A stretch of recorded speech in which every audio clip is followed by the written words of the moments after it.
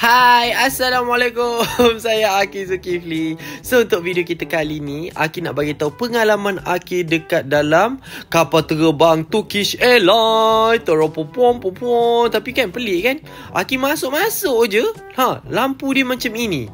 Lampu dia warna hijau. And dia macam lampu TikTok tau. Dia lampu dia berubah-ubah dalam 3, 2, 1. Tak. Light. On notification ting-ting-ting rupanya. Okay. Korang pergi like video ni dulu. So, dekat sini dia bagi tahulah cara-cara nak masuk dekat dalam kapal terbang. Kita kena pakai tali pinggang dia, kena duduk elok-elok, kena tutup handphone itu ini. Itulah dia ajar. Pakailah betul-betul. Macam tu je lah. Tiba-tiba lampu tukar merah pula. Oh, perempuan ni cantik macam anime. Oh, macam anime. Okay, itulah Turkish Airlines. Okay, faham tak? So, okay, kita tengok keliling dia warna merah pula kan. Cantik lah. Dia macam lampu TikTok tau. Kalau kita buat dia macam TikTok. I wanna ruin my friendship. Macam tu kan. Ni ada Safa dengan Abang Syah kat sebelah. Okay. So kat belakang tu ada tu apa, TikTok famous. Endok Farah. Tak kenal ke Endok Farah? Korang kenal tak? Cuba komen kat bawah. Saya nak ambil gambar boleh? Saya peminat awak. Boleh? Boleh. Aduh, hai. Okay, lepas tu kan Aki tak tahu nak buat apa sebenarnya. So Aki pandang-pandang. Aki rasa macam, kenapa dia bertukar? Tadi merah, ini dah hijau. Kenapa dia berubah warna dia? Korang rasa kenapa? Korang cuba komen kat bawah. So Abang Syah kat sebelah kiri dia jadi mak kau hijau. Dia mak kau hijau pula. Abang Syah hijau. So dekat sini ada announcement dia lah. And kita boleh setting kan. Nak perlahankan suara, nak kuatkan suara. Okay, Abang Syah faham tak? Okay, kat sana ada Syazah Yusof ya, ataupun Mak Ngah ya. Kita panggil dia Mak Ngah. Dia tengah buat video juga. Oh, tukar warna pink. Cantiknya warna pink kan. Dia bertukar warna pink, merah, hijau, biru. Semua warna lah dia bertukar. Memang cantik lah geng kan. Cantik tak? Korang rasa cantik tak? Macam cantik je, macam comel je. Aduh, hai. Abang Syah pula. Abang Syah pun dia buat video geng. Dia si ada pillow neck. Akil tak ada tau. Akil ada headphone je. Akil sebenarnya terlupa bawa. Tapi tak apalah. Last kan sebenarnya Akil tidur, tengkuk tak sakit, buntut yang sakit. Sakit punggung. Sebab duduk dekat dalam kapal terbang ni hampir seharian lah flight dia. Lepas tu Akil dapat hadiah. Hadiah daripada Turkish Airlines ni. Dia bagi Aki barang. Yang pertama tadi, yang kedua ini. So kita nak unboxing dan Abang Syah lah yang kena buka kita punya buka pula, tolong pegang kamera Akil. Popom. Buka. Itu sebenarnya ialah selimut. Selimut badan. Kita ke selimutkan badan kita kalau sejuk kan. Dekat dalam kapal terbang tu kita bolehlah pakai. Okay, kita nak pakai tak? Nak selubung tak? Kita selubung Aduh, dah macam pocong dah. La ilaha illallah. Nampak pocong tak? Macam pocong tak? Oh, lah.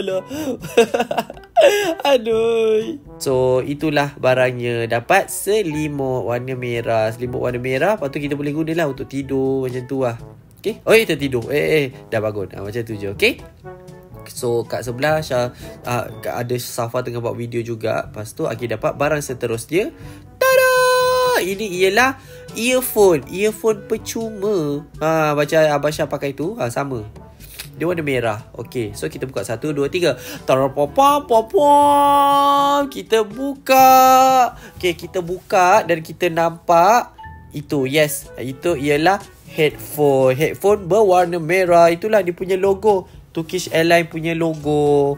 Jadi kita pakai dekat kepala kita. Dun ceng. Macam itulah kita pakai. Okay, lepas tu kita nak cocok dekat benda tu. Dia punya inilah, kita kena cocok. Bila kita cocok, baru dia berfungsi kan. Macam itulah. Aki pula kan kat korang. Ambil sini. Dekat sikit. Dekat sikit. Kita cocok. Okay, lepas tu tarik. Kita nak bagi panjang sikit lah wire dia. Sebab wire dia kena panjangkan lah. So kita pakai dan kita dengar lah. Tapi Aki dah pakai headphone dah sebenarnya. Aki dah ada headphone. So dekat situ boleh pilih lah lagu-lagu dia semua kan. Tapi nampak pelik pula pakai dua kan. So pakai satu je lah. Tu nampak. Kita boleh pasang lagu, ada movie, ada macam-macam dah kat sini. Macam-macam ada. Cakap je nak apa, TV program, ada live television, ada budak-budak punya pun ada. Semua ada. My Flight game, Discover, semua ada lah. So dalam ni ada cerita, ada Black Widow, ada cerita Baby Boss. Lepas tu ada macam-macam lagi boleh tengok. So apa benda ini television, live television. Biasa orang luar negara suka tengok lah. Aki tak minat tengok-tengok ni. Aki tengok anime je. Lepas tu untuk kids pula, budak-budak, dia ada Disney, ada muzik kanak-kanak, ada game, movie, macam-macam lah. Tapi yang best kan, semua function boleh pakai.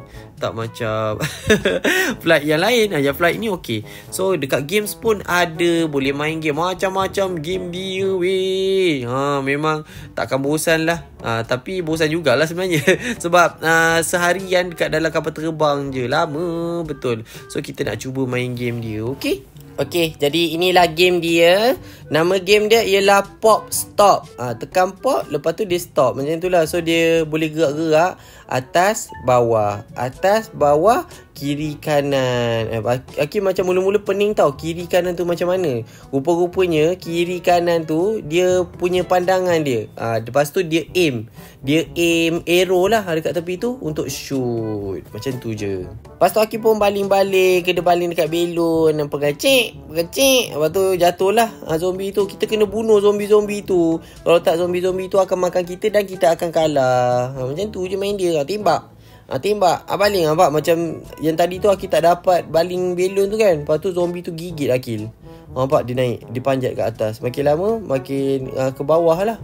Macam tu lah. Waktu tu kena lawan ketua dia pula. Susah lah. Akil memang tak suka sangat game ni. Biasa-biasa je game dia.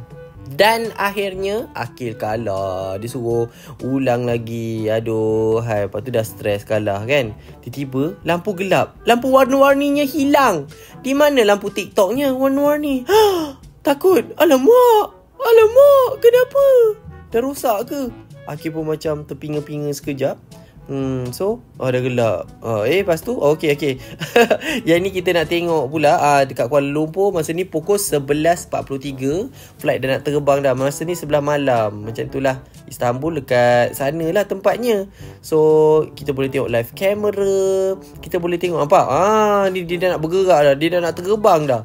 Kita boleh tengok bahagian bawah dengan bahagian hadapan. Nampak tak betapa canggihnya dia punya kapal terbang. Korang pernah tak naik Turkish Airlines ni? Cuba komen dekat bawah. Memang terbaik lah. First time lah Aki tengok macam ni. Yang merah-merah tu Aki rakam je dekat kamera. Okey, lepas tu Aki nampak dia terbang. Dari sana ke sini. Dia akan terbang lah. Dia akan tunjuk tentative perjalanan dia. Macam tu. So Aki pun buka. Aki nak tengok betul ke benda tu macam tu. Lepas tu Aki buka. Dia loading dia agak lama sikit lah. Okey, dah boleh tengok dah. So kita akan terbang daripada Kuala Lumpur. Lepas tu ke Port Blair. Port Blair pun kita tak tahu kat mana. Lepas tu kita akan terbang pergi dekat Raja Mundri, Hyderabad, Ahmad Albab, Karachi, Kerman, Quetta. Macam ni semua nama-nama tempat lah. Tempat dekat mana pun kita tak tahu. Dalam dunia lah. Macam tu je. Kita terbang sumpah jauh. Nampak tak? Merentas hampir separuh bumi. Nampak? Sampai ke Istanbul. Kita berhenti ke Istanbul.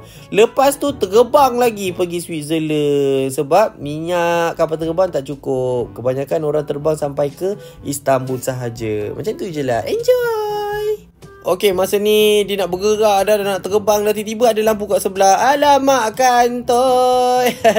Dia nak ambil gambar tapi ada lighting. So tak apa, kita tengok. Dia nak terbang je sama-sama. Kita kan jakun kan, boleh tengok macam ni. Sebab Aki tak dekat apa tepi tingkap tu. Aduh hai. So Aki tak nampak lah. Boleh tengok dekat skrin ni sahaja. Macam tu. Tiba-tiba gelap. Dah tak ada, hilang. Macam tu je. Ayuk, tak tayuk. Aku pun tak tahu kenapa. Tapi sebenarnya ada je. Ada. Tu dia. Nampak ada bangunan dah sampai dah dekat angkasa. Nampak yang bawah-bawah tu sebenarnya bangunan-bangunan lah yang berlampu. Yang atas tu gelap sebab tengah malam kan. Apalah nampak apa benda kan. Okey, lepas tu Aki nampak Abang Syah dia main game. Ya Allah, Aki pun tak tahu benda tu boleh main game gerak-gerak macam PlayStation. Bukan main fokus Abang Syah main dia. Fokus betul dia main. Seronok kan main tu. Aki pun dah mengantuk. Sekarang ni dah pukul 12.30 malam. 12.34. Lagi 10 jam kita punya flight. Lama weh, memang sakit punggung Aki ya. Ini baru pergi Istanbul, lepas tu pergi Switzerland. Ya Allah lamanya. Okay, jadi terima kasih semua tengok video kita kali ni. Aki nak berehat lah. Nantikan video akan datang ya. Apa Aki nak buat, korang stay tune je. Kita jumpa lagi. Bye bye. Assalamualaikum. Bye. Jangan lupa like, subscribe.